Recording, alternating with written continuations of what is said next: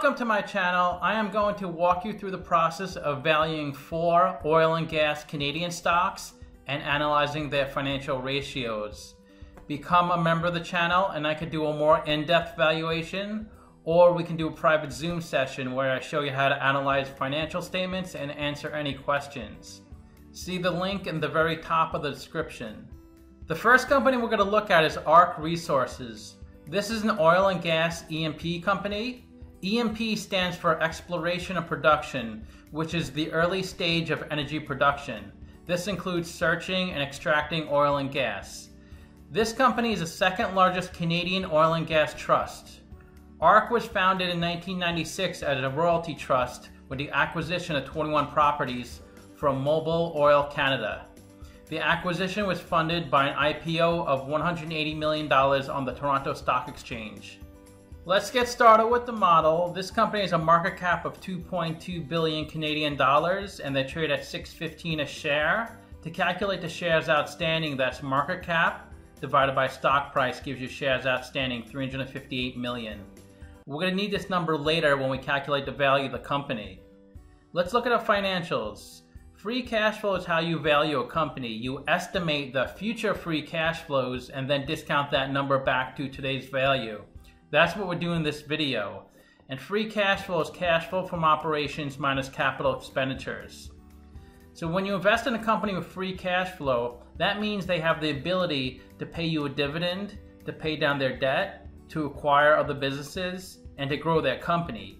But if you invest in a company without free cash flow, with negative free cash flow, it can't do any of those things. This company's free cash flow is kind of all over the place. It's a small number in 2016 of 2 million, then it's a big negative in 2017, goes back to positive in 2018 and negative in 2019. You generally want to invest in a company with positive, consistent numbers. If a company has negative free cash flow, they could be investing in their business to grow it for later on. They could be selling a product on credit. When you sell on credit, you're booking the income on the income statement, but you're not receiving cash until a later time. Net income is the profit and loss on the income statement. It's revenue minus expenses. And this company has positive net income in 3 of the 4 years. It looks like 2019 was a bad year for this company. Their revenue doesn't look so great either. It's 1 billion, then it goes all the way up to 1.5 billion, then it comes down to 1.3 billion. You generally want to see a company increasing their sales each year, especially in 2019. That shouldn't have been a bad year. I could see 2020 having a decrease in sales. Let's look at the capital structure. 878 million Canadian dollars of debt. They pay 5.5% interest on their debt, and the cost of debt is 3.66%. To get cost of debt, it's interest rate times 1 minus the effective tax rate. They only have 20% of debt in their capital structure, which means they have 80% equity.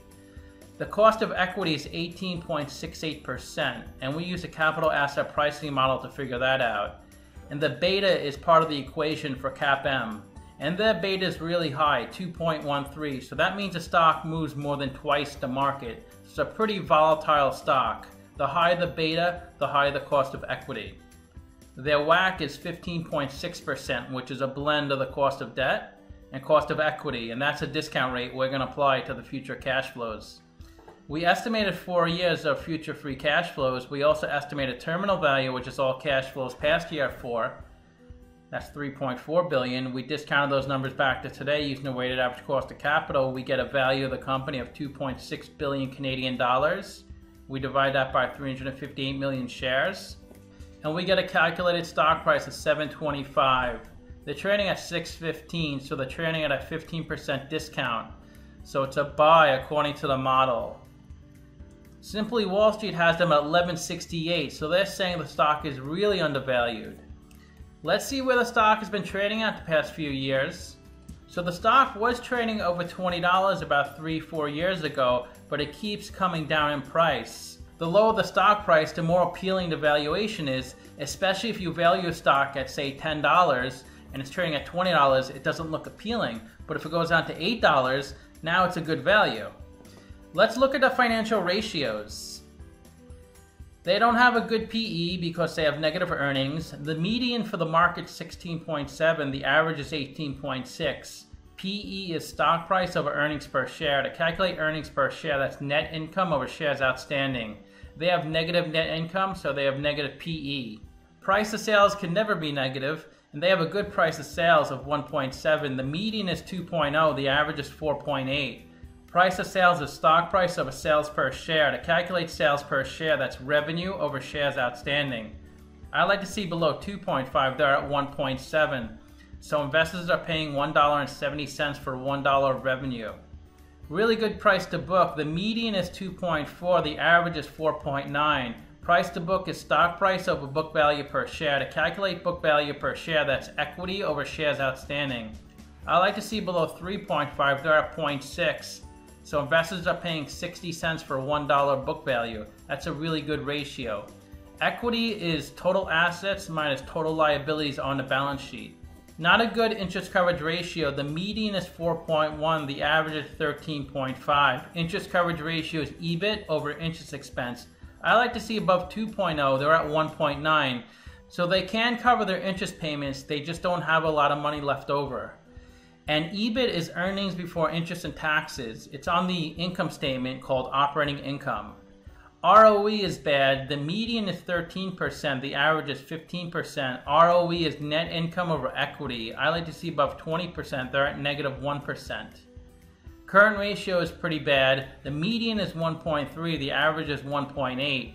Current ratio is current assets over current liabilities. I like to see between 1.2 and 2. They're only at 0.5, so they cannot cover their current liabilities, which means they may need to take on more debt. The best way to look at ratios is to compare them to similar companies. I've done videos on Baker Hughes, Canadian Natural, Crescent, Diversified Gas and Oil, Denbury, who went bankrupt, that's why they're in red, Marathon Oil, Occidental, Shawcor, Transatlantic, Texas Pacific, US Energy, Seven Generations, and Whitecap, all in the same industry as ARC. And if ARC has a number in red, they're worse than the average. If they have a number in green, they're better than the average. So they're worse in PE because they're negative. Price of sales, they're a little worse than the average at 1.7. Price to book, they're doing much better than the average at 0.6. Much worse in current ratio at 0.5. The average is 2.4. ROE, they're worse. Debt, they are better in debt at 20%. The average is 33%. And in terms of market cap, when converting them to US dollars, they're 1.7 billion. The average is 4.8 billion. And they do pay a higher dividend. So to summarize, I do have them trading at a 15% discount because their stock price has come down so much, but their ratios and financials don't look so good. The next company we're going to look at is Crescent Points. This is also an oil and gas E&P. It focuses primarily on light oil production in southern Saskatchewan. It's Canada's 12th largest oil and gas producer. Let's get started with the model. This is a small company under 1 billion market cap. They trade at $1.64, so they're a penny stock, and they have 530 million shares outstanding. Their financials look pretty bad. They have free cash flow in 2 to 4 years, but every year they have negative net income. Their revenue is okay. It does jump from 2016 to 2017, but it's pretty steady from there on out. Let's look at the capital structure. They have $2.9 billion of debt. They pay 5.9% interest on their debt, and that's the cost of debt. Since they don't pay taxes, they lose money. The weight of debt is 35%, which means they have 65% equity in their capital structure. They have a really high beta, 3.25. It's a really volatile stock. It moves more than 3 times the market. So they have a high cost of equity, over 27%, and the WACC is about 20%, which is a blend of the cost of debt and cost of equity. And that's a discount rate we're going to apply to the future cash flows.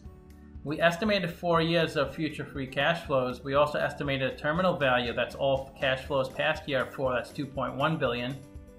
We discounted those numbers back to today using the weighted average cost of capital. We get a value of the company of $1.7 billion. We divide that by 530 million shares. We get a calculated stock price of $3.28. They're trading at $1.64, so they're trading at a 50% discount. It's a buy according to the model. Simply Wall Street has them at $5.26, so they're also saying the stock is undervalued.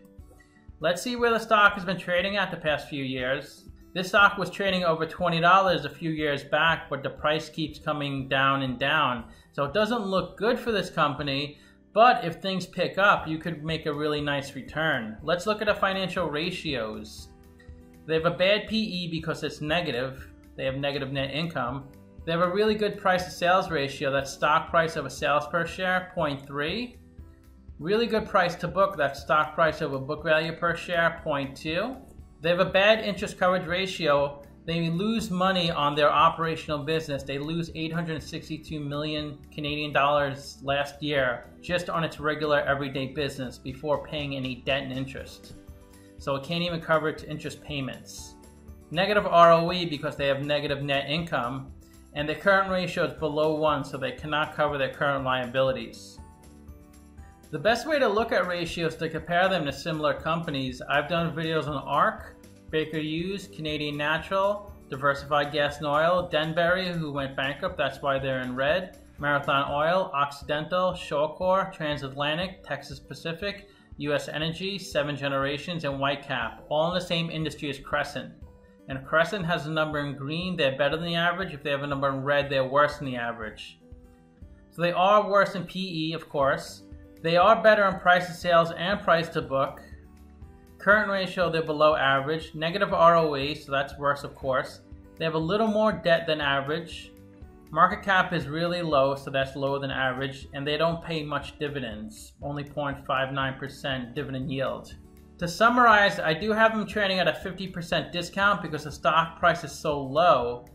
Their ratios and their financials look terrible. The next company we're going to look at is Imperial Oil. This is Canada's second biggest integrated oil company. ExxonMobil owns 70% of this company. Let's get started with the model. They have a $12 billion market cap. They're trading at $16.40 a share, and they have 732 million shares outstanding. Now these financials look good. They're positive and healthy and consistent. And look at the free cash flow, goes up every year. Starts at 900 million, jumps up to 2.8 billion. So they have lots of cash to use to grow their business. Net income also looks really good, a couple $1 billion a year. They did have a bad year in 2017, but it's still positive. Revenue is moving in the right direction, 23 billion to 32 billion. So everything looks good in their financials. Let's look at a capital structure. $4.7 billion of debt. They pay 2% interest on their debt, and cost of debt is 1.5%. Only 16% of their capital structure is debt, which means 84% of its equity. They do have a high beta of about 2, so the stock moves 2 times the market. And the cost of equity reflects that, 17.45%. Their WACC is 15%, which is a blend of the cost of debt and cost of equity, and that's a discount rate we're going to apply to the future cash flows. We estimated 4 years of future free cash flows. We also estimated terminal value, which is all cash flows past year 4, that's 21 billion. We discounted those numbers back to today using the weighted average cost of capital. We get a value of the company of $19.7 billion. We divide that by 732 million shares. And we get a calculated stock price at $27. They're trading at $16, so they're trading at a 39% discount. Another strong buy. Simply Wall Street says the stock price is worth only $9.53, so they're saying it's overvalued. Let's see where the stock has been trading at the past few years. The stock was trading above $40 at one point, but the price has been coming down. So it might sit down there at these low levels. We're not sure how long it's going to take to get back up there, but this looks like a healthy company that probably will get back up to where it was. Let's look at the financial ratios. Really good PE, that's stock price over earnings per share, they're at 5.5. Also really good price to sales, that's stock price over sales per share, that's 0.4. Good price to book, stock price over book value per share, they're at 0.5. Really good interest coverage ratio, that's EBIT over interest expense, they're at 23. Not such a great ROE, that's net income over equity, only 9%. And they have a good current ratio, that's current assets over current liabilities, they're at 1.4.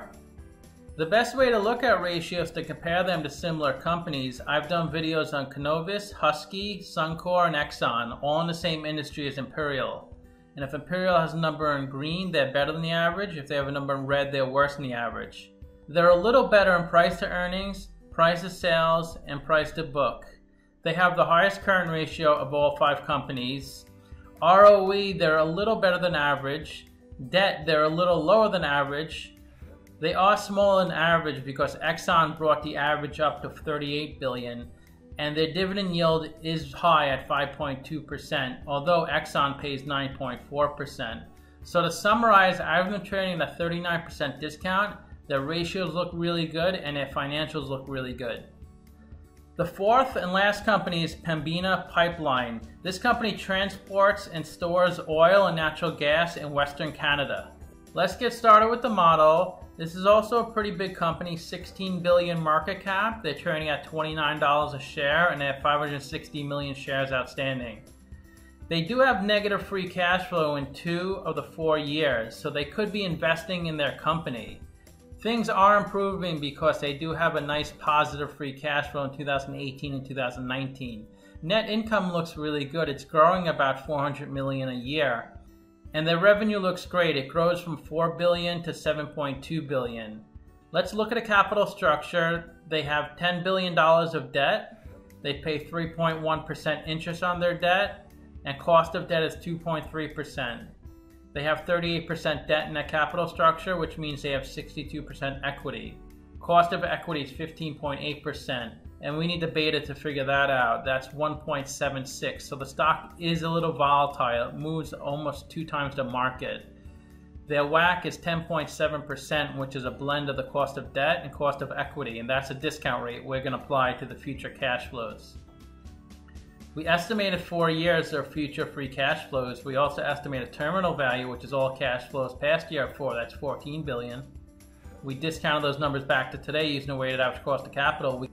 We get a value of the company of 11.4 billion Canadian dollars. We divide that by 560 million shares, and we get a calculated stock price of $20. They're trading at 29, so they're trading at a 42% premium. It's a strong sell according to the model. Simply Wall Street is in the other direction. They're saying the stock is worth $36, so they're saying the stock is undervalued. Let's see where it's been trading at the past few years. Another oil and gas stock that got killed, its stock price was cut in half pre-COVID. So it looks like it could be a good buy, but according to my model, it's not. Let's look at the financial ratios. They have a really good PE, price to sales, and price to book. PE is stock price over earnings per share. They're at 10.9. Price to sales is stock price over sales per share. They're at 2.2. Price to book is stock price over book value per share. They're at 1.0. A good interest coverage ratio, that's EBIT over interest expense, they're at 5.4. They don't have such a good ROE, that's net income over equity, only 9%.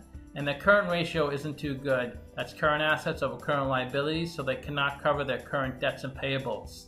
The best way to look at ratios to compare them to similar companies, I've done videos on Antero, DHT, Enbridge, Enterprise, Energy Transfer, Euronav, Frontline, Kinder Morgan, MPLX, Noble, OneOak, Plains, and PBF Logistics. All in the same industry as Pembina. And if Pembina has a number in red, they're worse than the average. If they have a number in green, they're better than the average. So they are a little worse in price to earnings and price to sales, but much better in price to book. So they have a good balance sheet. Current ratio, they're not doing that well in. They're under 1. The average is 1.